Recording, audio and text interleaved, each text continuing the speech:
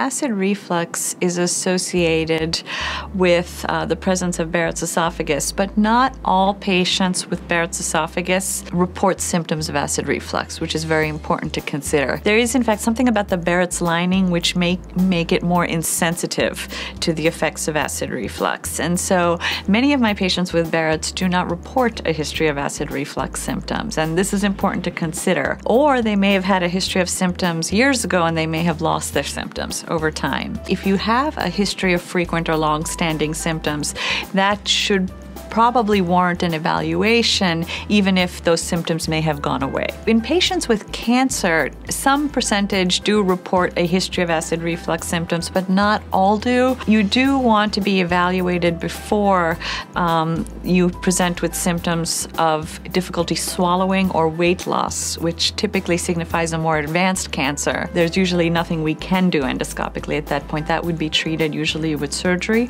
or chemotherapy and radiation therapy.